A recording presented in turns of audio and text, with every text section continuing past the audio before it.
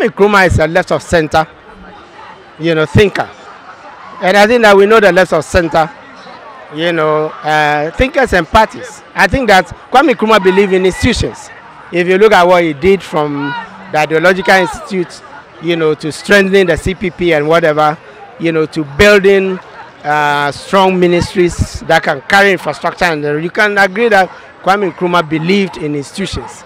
And so I think sometimes, yes, when leaders achieve, the focus is on them, but we should also learn from their legacy, which is building institutions, and that is what we should.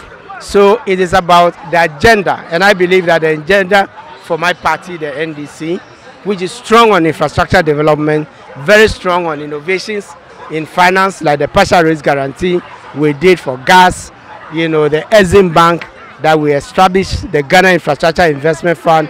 These are the institutions, which should be the second generation, in political terms, that should take the nation, forward. So I would look to party political agenda, and I would say that in that regard, the NDC has what it takes, from school under trees on the education sector to health projects to, as I said, even the financing institutions that I just mentioned.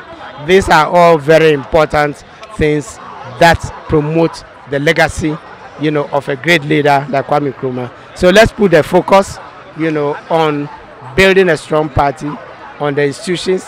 We will definitely emerge with a leader. We've had strong leaders after Kwame Nkrumah. Everybody knows after Kwame Nkrumah, the left of center in this country has come out with the strongest of leaders, from Jerry Rawlings, through Atta Mills to John Mahama.